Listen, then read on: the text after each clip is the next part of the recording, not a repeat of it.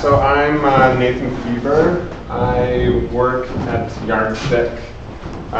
We do testing and training software. So basically people need to do training for safety or for basically think of like your standardized tests that you take in school or whatever. How do we provide that online? I'm from the US, so I'm thinking of like my SATs and my all of those things. So I go through this like online test and I fill out all the answers. And we also have, so I work on the training side, which is more like an LMS. So a learning management system, and it's a lot of fun. We're right down the street. And I would say I'm a Ruby on Rails developer more than a JavaScript person, but we do a lot of Angular, Angular 1.x, wherever it is, and we are starting to work on an Angular 2 Ionic app, so that should be fun. But so that's like my background and JavaScript experience. I want to talk about Elm. So what is Elm? Elm is a programming language that compiles into JavaScript. So have people used CoffeeScript? Raise your hand. So a fair bit of experience. CoffeeScript is also a language that compiles into JavaScript. It's very similar to JavaScript.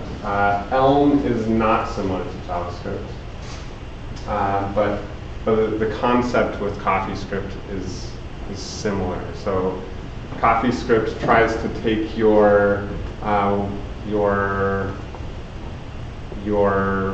logical, this is what I write code, and turn it into JavaScript that's safe. So some JavaScript that you just write has gotchas that are unexpected, and CoffeeScript will try to help take care of that for you.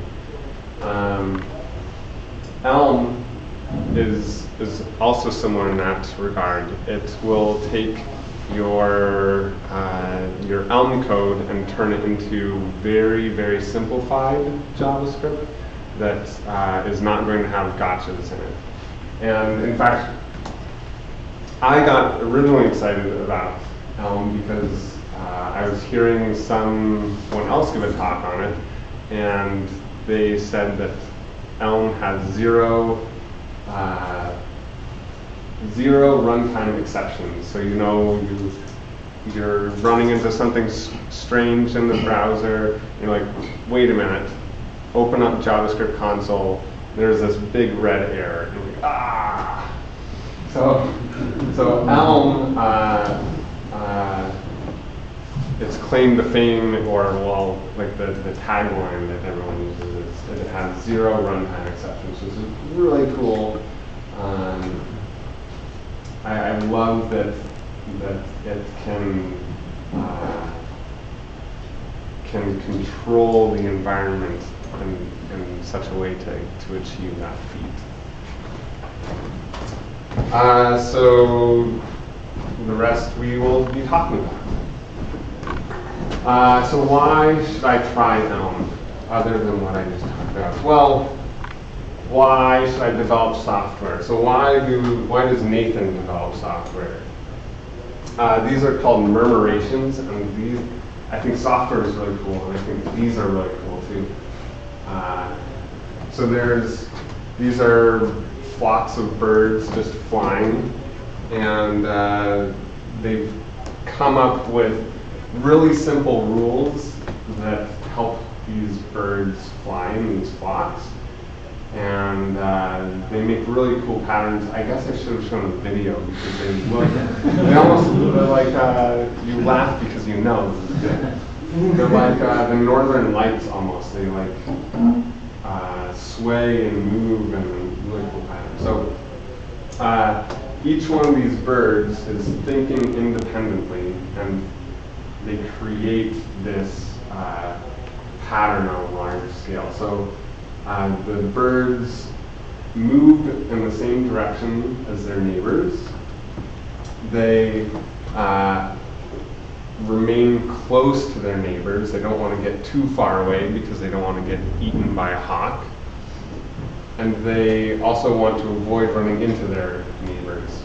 And this is what creates this cool, this murmuration or this flock. So software, I think, is really cool because you come up with these simple patterns, these simple building blocks, and out of them you get really cool behavior. And I love that I'm encouraged to make something as simple as possible. If it's complex, slow down. Can you make it in a way that's more simple? And then over time, when you come back to that and you're like, I need this in a slightly different way, these simple building blocks all of a sudden are this murmuration. It's like you've got two things going on, and they're both using the same code in very different ways, but it's working perfectly. So that's what I like. Code is easy. It's not easy to write, but it creates an ease in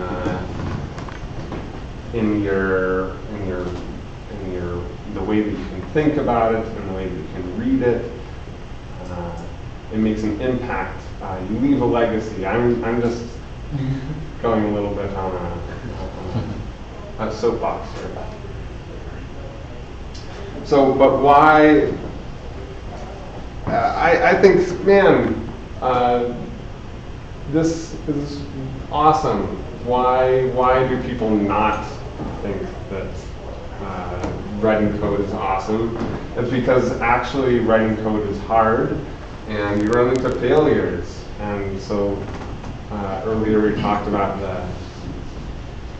the JavaScript console, and you're just like pulling out your hair, and you start running into these, and you like don't know why, and you give up and go home. And so how can we avoid that? Well, let's use Elm. So I'm going to talk about Elm with the community being a big factor, the compiler and how it treats you as a developer is, I think, something that we see more and more, but I think Elm does it really well to give you helpful notes and no runtime exceptions, so you don't see that JavaScript red. And it works in small doses, so you can try it out in a project with just a little bit of your project written in Elm, and the rest written in, for me, Angular or whatever project you're using. And I say different style because it's written, Elm is a pure functional programming language, and so it's like eating your vegetables.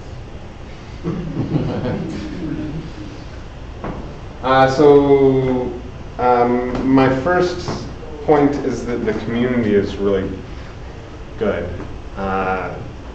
and maybe this is hard to understand. Why is a programming language good? Because of its community. But I find that as a developer, the more I get into it, the more I can trust the people behind the project the more I can trust the actual project. So I know that that the people in Elm are going to continue to stick with it and going to continue to support it and try to make it better. So that's why I bring this up. This is Evan. He's the creator of Elm, and I first heard about Elm, and I kind of like my interest was piqued, and then I watched this video by this talk by Evan, and I was convinced that I needed to go try this. So you listen to Evan, and he's just this really friendly guy. He's brilliant. I feel like he's a step above the rest, and but he's also very cognizant of being friendly and being focused on the beginner. So what is the beginner's experience, and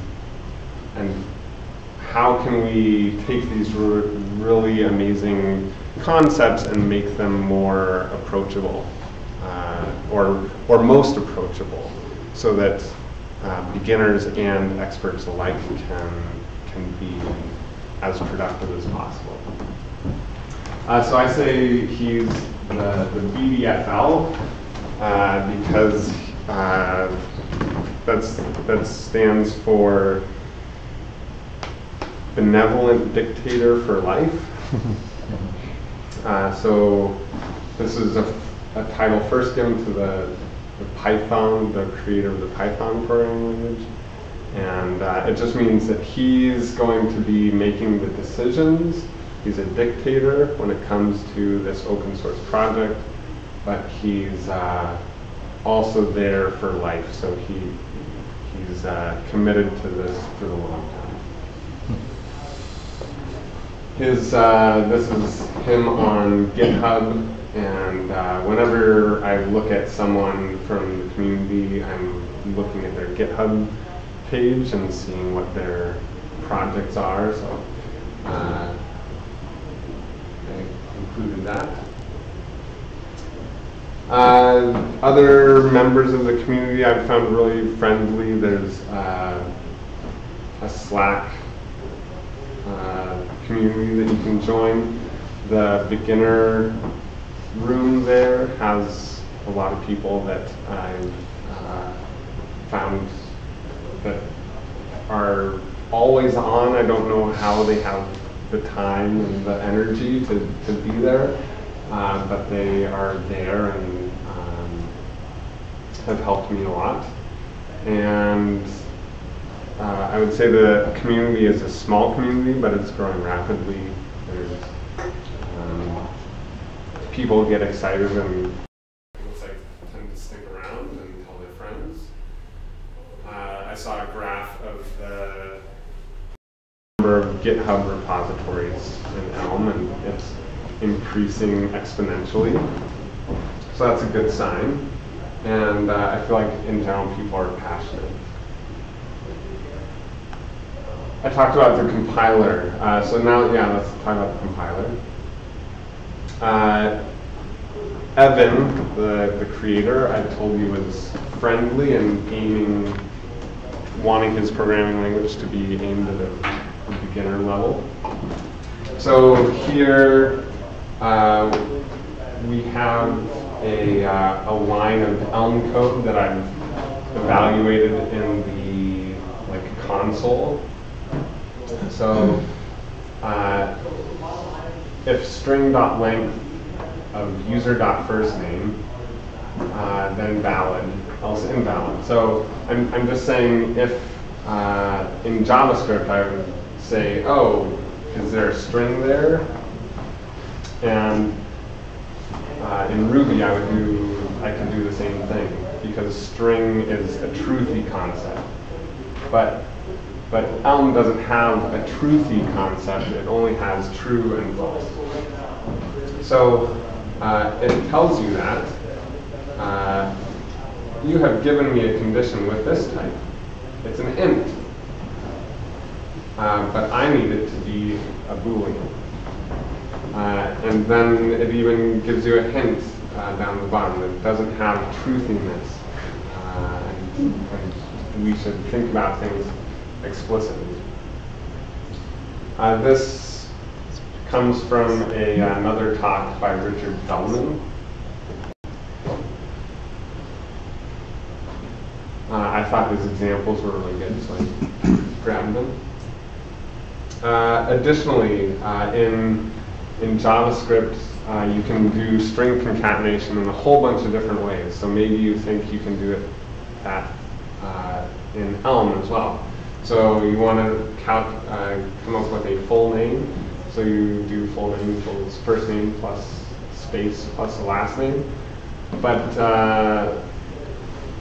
it says that the plus operator here is confused. So hint, to append strings in Elm, you need to use the plus plus operator and not plus, and it gives you a little link. I also like that the error messages are well spaced out. It doesn't cram everything into one line, so you can see very clearly that, like, once you start to get used to looking at these error messages, what to look for. And all right, no runtime exceptions. So I told you earlier that Elm is a very different language than JavaScript. It's not like CoffeeScript. So because it's very different, it can look through your code ahead of time and see all of the pathways that your program could take, and see where your exceptions are going to happen, and tell you to fix them before it actually creates the JavaScript that will create those red console errors. So it has a really cool type system. The type system is similar to the one in Haskell, and Haskell's from the world of academia, and has all this awesome math behind it. And I say it's awesome math, but in Elm, it turns into awesome code, and you're like, I can do so much with just the type system. It's really cool.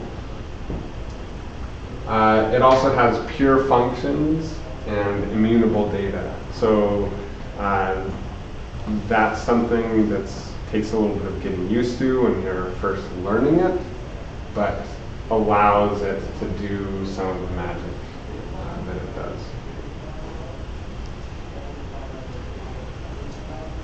So if you want to get started with Elm, it comes in small doses. So you can drop I say JavaScript interoperability, because you can drop an Elm application into an existing JavaScript application and like add it to a specific div in a page. So if you just want a button to be written in Elm, and then when it's you can create just a small part of your application in Elm. You can also put JavaScript into an Elm application. This is a bit more tricky. Elm has very specific rules about how you can do this, so you can't just put anything into Elm. it helps if it's something that's self-sufficient or can do what it does by itself. I reference like a date picker or selectize, an input field that's got nice options, because those things tend to do their own thing, and then when you're done picking your date, it just updates the value of an input field.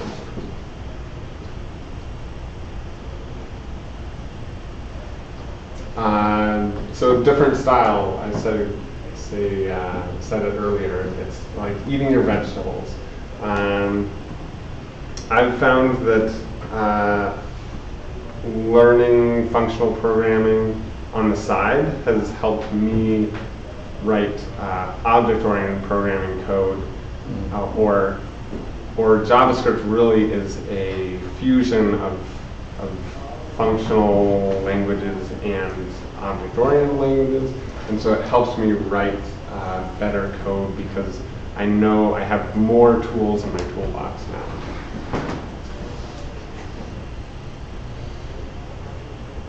So here's some links to the resources that I mentioned.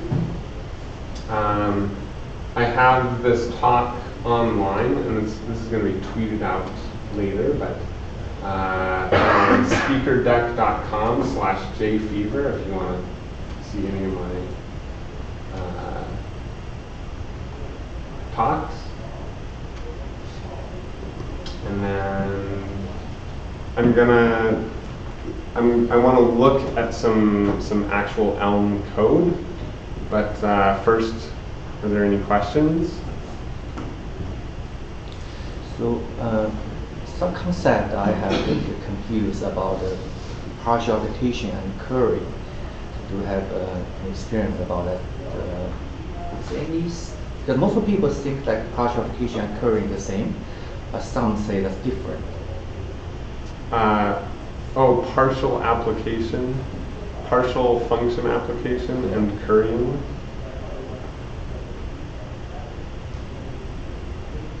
I am probably not going to answer that question correctly. They're kind of like different perspectives of the same concept. So yeah. Partial application is, okay, here's my function. Technically, it's like a function of many different arguments, and each one gives you another one. Okay, but basically, partial application means I'm only going to pass you one of all of your required parameters.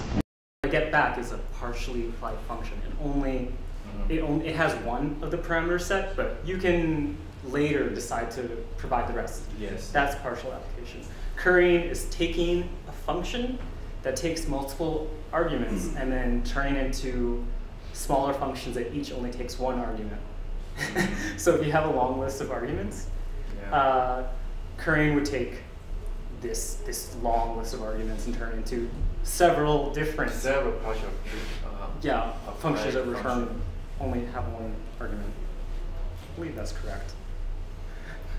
So partial application function like a factory returns another partial application function? Yeah, you can kind of think of it. That's kind of like a factory, yeah. Yeah. So one of the hardest things about pure immutability is that it kind of breaks down at the I/O level, and maybe it's easier for just looking code, but what's your opinion on how as far as like non-manipulation? Sure. The question is that when you start working on pure functional programming,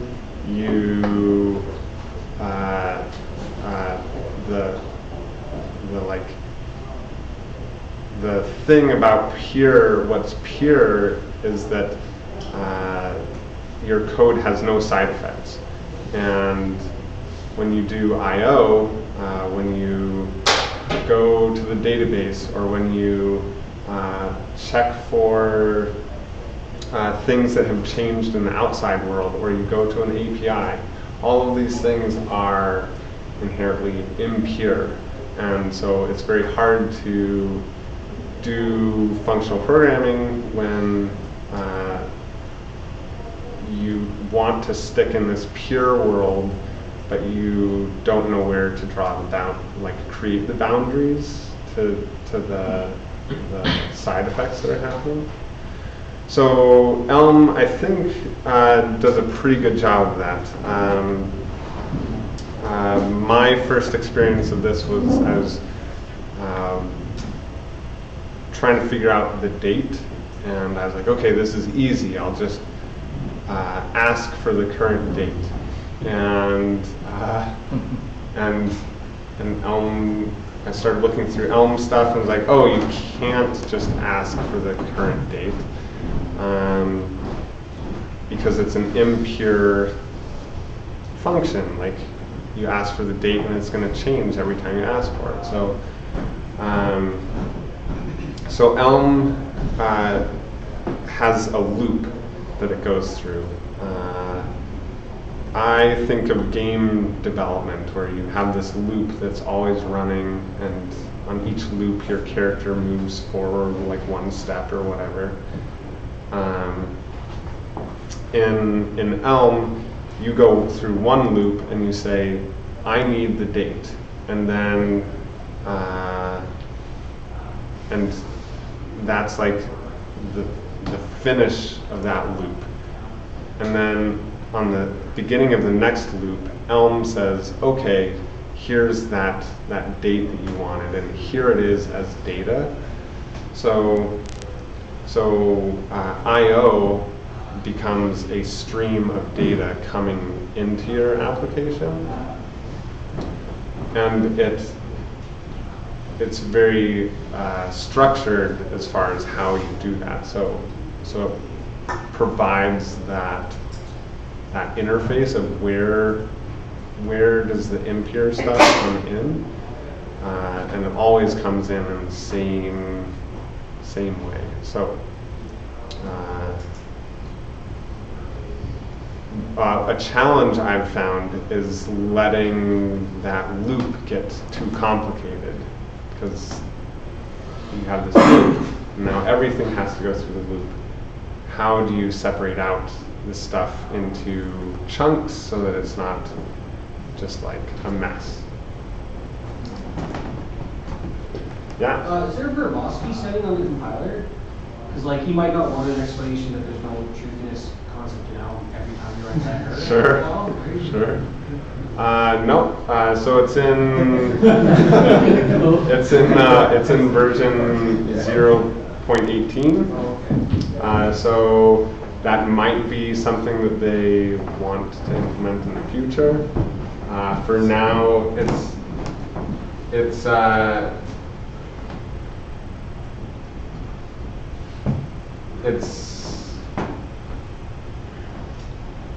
That's like a significant portion of your screen. yeah. You have multiple areas, you're going to scroll like this. Yeah.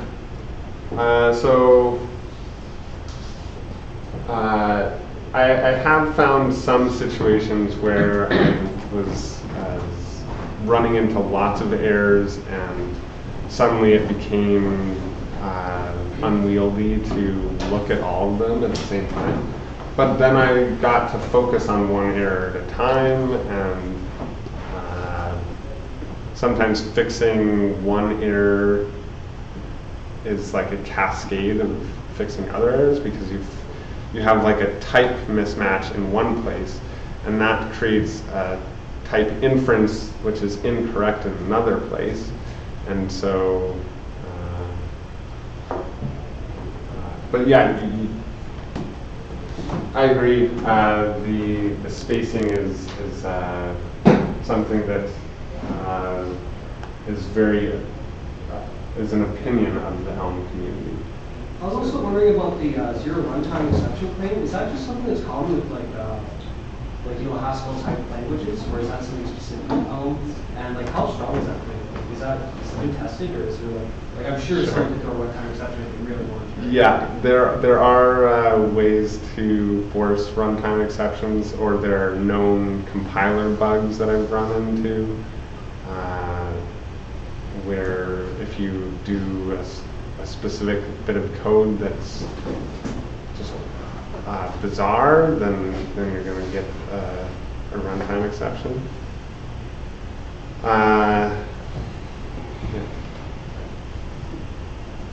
Is there a unit testing framework around it? Yeah, sure. There is the Richard Feldman. This guy, I think, actually wrote. Yeah, I'm testing it. Oh yeah. Okay.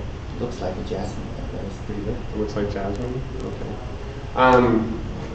I've only used it a very little bit. That's a good segue to exorcism. This is a good resource, I find, for learning all kinds of different programming languages. Basically, you can fetch exercises from through their program, and it comes with the testing framework and the tests already written for you, and then you write the Elm code to help pass the tests. So it's a way that I can write Elm code without having to have a project in mind. I don't have to set up the index.html to include all of the stuff. It's just I can start writing code right away. And it's stuff like hello world, and then count the things, and then make the person say this, or conditionally that, or all these good tests. Other questions? What's the level of adoption for Elm? Are people using this in production? Sure. Is it commonly used in like hybrid along with JavaScript and common framework, server side, client side? Yeah. It hasn't had any like huge corporate backers, so I feel like the level of adoption is still low for enterprise production deployments. It's a little bit of a broken record here. Richard Feldman comes up a lot in the community, and so does his company, No Red Inc. It's not his company, but he works there. They're like the one production deployment that you always hear about. So they have been running Elm for I think 2 years now in production, and have the logging set up to log all of their runtime exceptions, and so they get runtime exceptions from like their React side of their app, and they don't get it from their Elm side of the app. So that's where that comes from. Yeah. I really want to know what you think is the catch. Like really, what do you hate about Elm? Sure.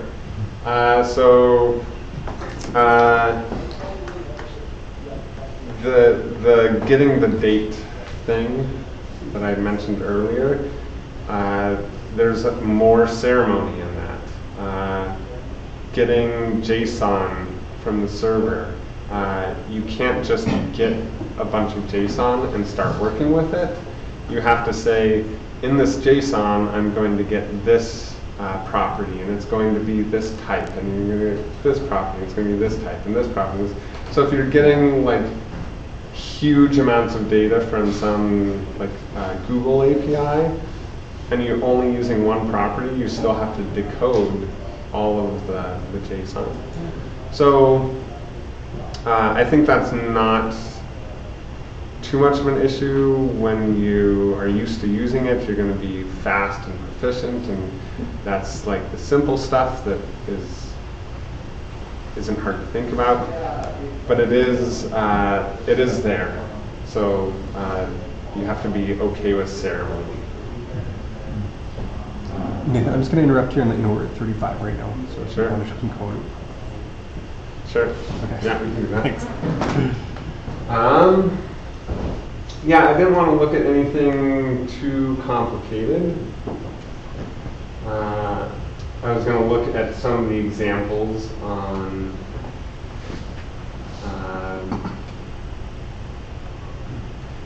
the website. So, Can you make the text size just a little bit bigger? Yep, for sure.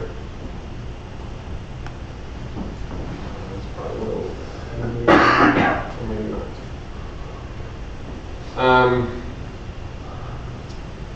So this is a really simple example. Here, text is a function, and so you needed to tell Elm that you're printing out text to the DOM. That's an example. It needs a type system or whatever.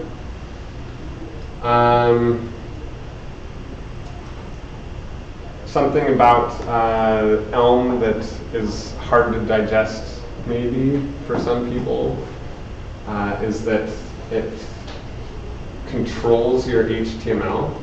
So you're writing Elm code that's a representation of the HTML, and then it's going to print out the HTML. So you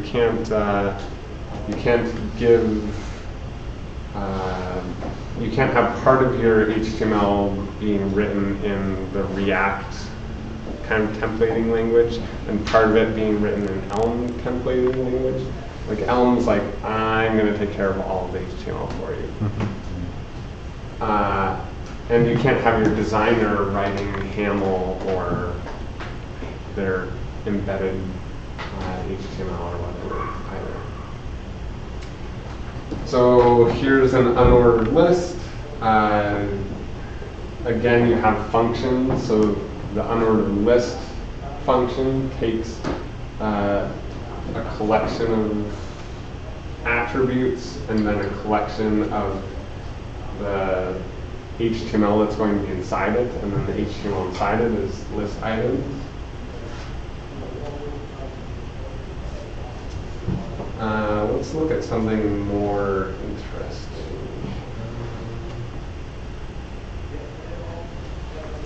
So an Elm program I was telling you earlier has this loop, and so the way it does this is it sets up a type of a program. So in this case, it's a beginner program, and we have a model, and we have an update, which updates each time you go through the loop. And during your loop, you can send different messages. So here we have some buttons that are going to increment and decrement. So we just can count up and count down.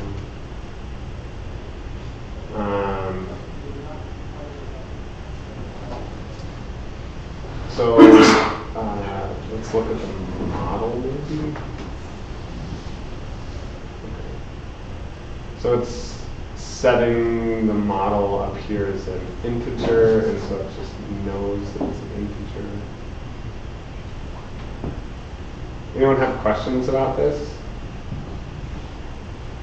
Yeah, maybe show the architecture, the diagram, maybe better understand how it works. Right? Sure.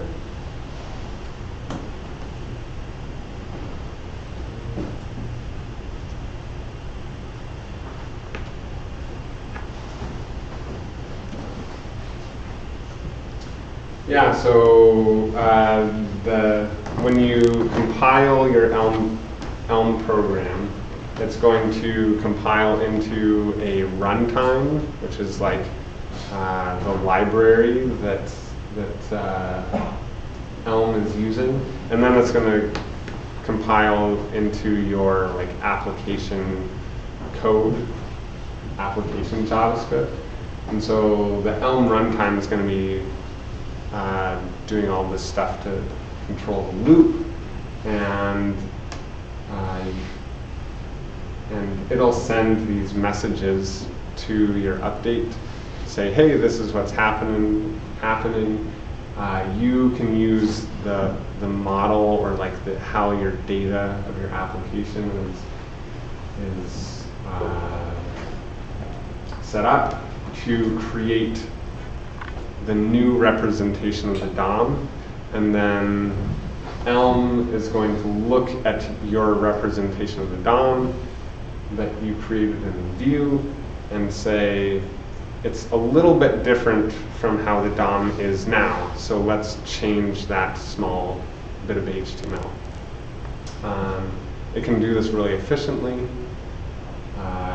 It doesn't create as many, it doesn't recreate all of the DOM elements on every single loop. It just changes what it needs to.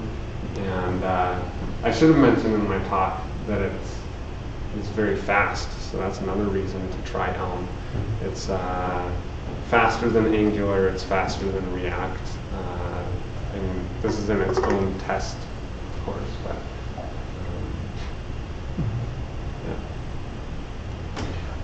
I had a question for you. Is there a feature, I guess, that I think realistically it would be hard for some projects to adopt Elm, but are there features of Elm that you wish kind of JavaScript adopted and became part of the JavaScript language? Sure. So I'm excited about trying TypeScript in this new Ionic Angular 2 application that we're working on at Yardstick. So I think that adding types to my code will help catch issues before they come up.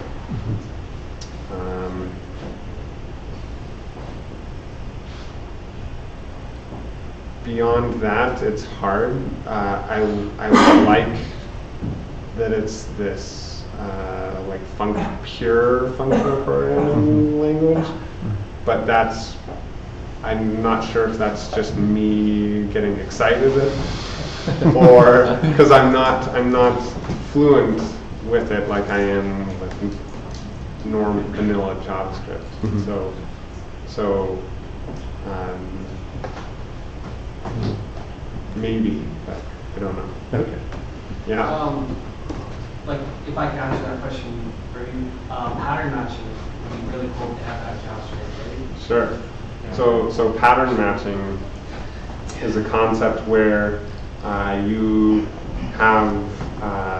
can do assignment by the pattern.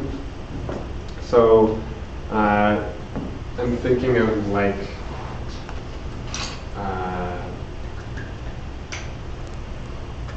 A comma B equals 5 comma 6.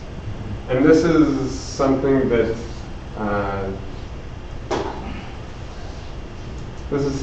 maybe you can do in JavaScript and other places, but that's the structuring though. Like pattern matching is you have the case statements, and you could actually have like more advanced like switch statement. So yeah. Okay.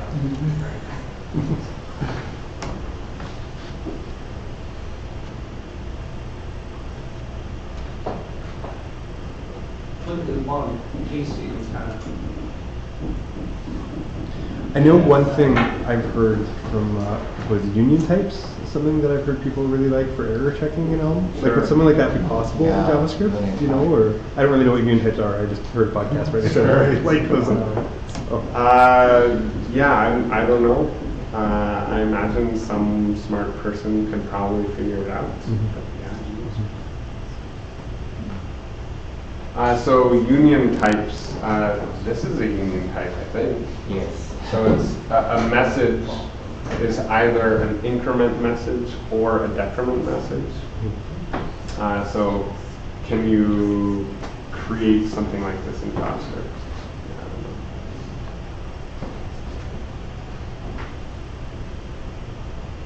Like you could go decrement of a string thus that increment would be stringless, but decrement could have labels. So you could Generic. You could like have much more complicated kind of like foreign expressions of those unions. So, some of the cases of that kind of OR of that type could have different parameters that you could go in. Yeah. The kind of like the most tree. Yeah. There's a tree, so you can have like node, or that's tree, or you can have a leaf. Yeah. And that's like a basic example. Yeah. And then a tree is made up of trees made up of nodes and leaves and like your type would be type tree equals branch of A and B of tree or leaf, and maybe your leaf would be of a generic type. Yeah. Yeah. So they like maybe and rest kind of? Yeah, maybe. Maybe Pretty it's close a to leaf. that, yeah. Maybe. Very Do tall. all the types have to look like the same at least when you make a union type? In Elm? That's where the pattern matching comes in, because you can match against the specific value. So once you get into that branch that has been matched, now you know exactly what data has been in. So no one. And you'd have to handle those all with exceptions. Yeah. So one of the learning curve for me is the task and command. So I hope like you or somebody can have a speech about that, detail about diving into this task. Task? What do you mean by task? Because this is like I'm called managed side effect. So everything is side effect all around in the runtime. So when you do the HTTP calls, you do using a task. Sure. But this is kind of tricky, very tricky to do that. Sure.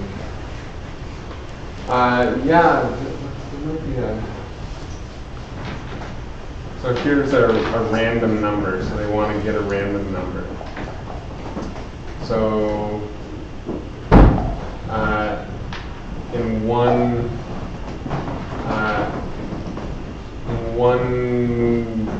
part of the update, we say we want to get a random number, but we don't get it back yet. And then in a subsequent loop of the update, we get back the new face, which has an integer. So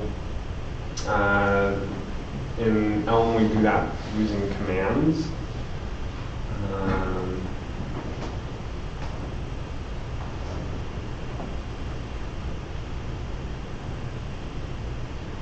So I'd have to go look at the random library here to show you this really well, or to understand this really well.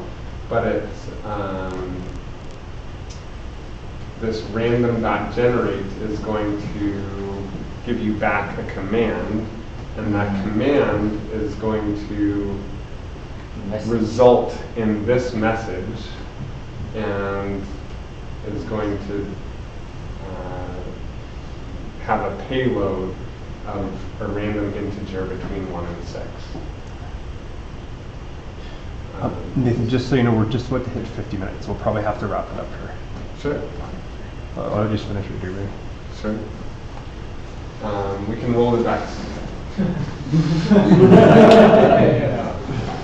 All right. If you have more questions, feel free to talk to me. Thank you very much.